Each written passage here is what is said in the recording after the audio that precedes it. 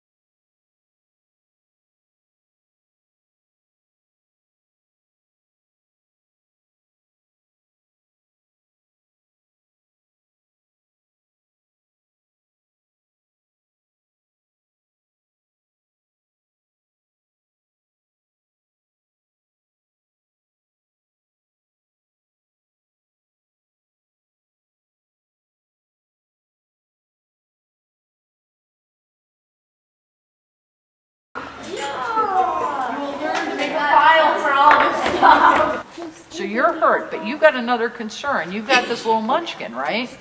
You've got to look at, and you think about the relationship you have with your parents. What kind of a relationship do you want your child to have with their father? Does anybody remember the rule that we had in the fall? What we had before we had this rule? Pick one. Which one do you want us to remember? Well, it was the last one, the last rule we had before we banned Walkmans. Every day. That you could listen to them when?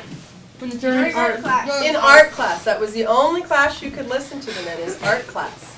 And the next thing you know, and then they were in this class, in that class. How's that not fair? Yeah, but there's only. Now, do you know why we have this rule now? Because people weren't taking the headphones off and it was being distracted. But it's the same people every day. Punch the individual, just like he said. It's the same people doing it repeatedly. Well,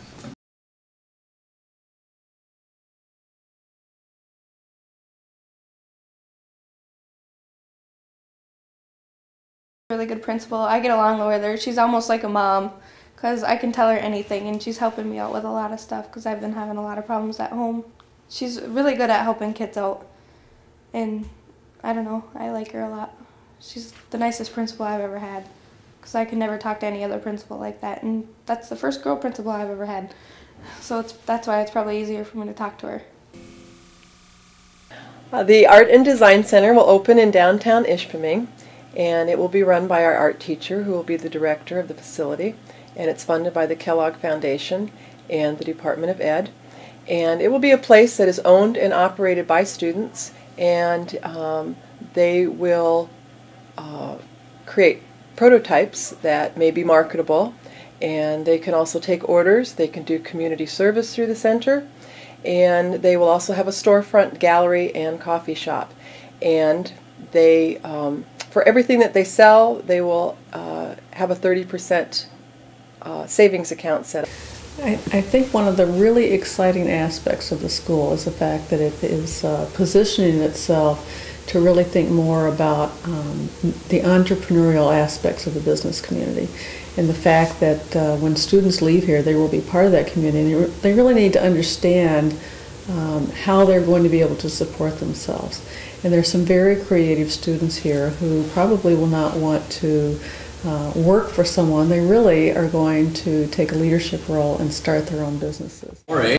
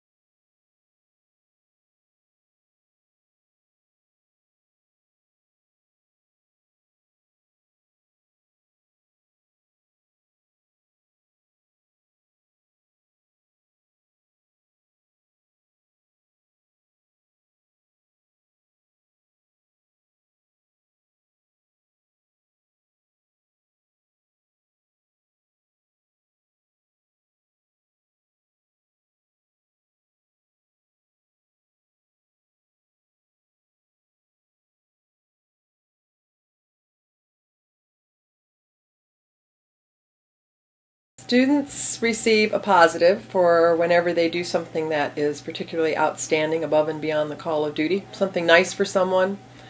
And then they also may receive a negative if they do something that is a behavior that is not appropriate, like using foul language.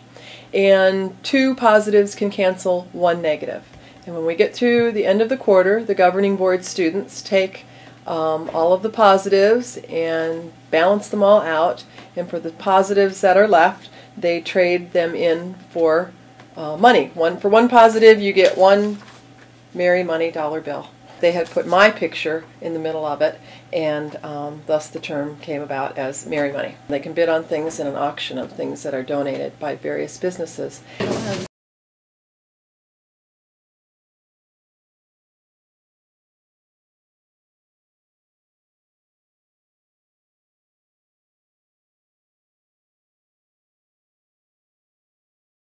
If I wouldn't have swore so much, I would have more.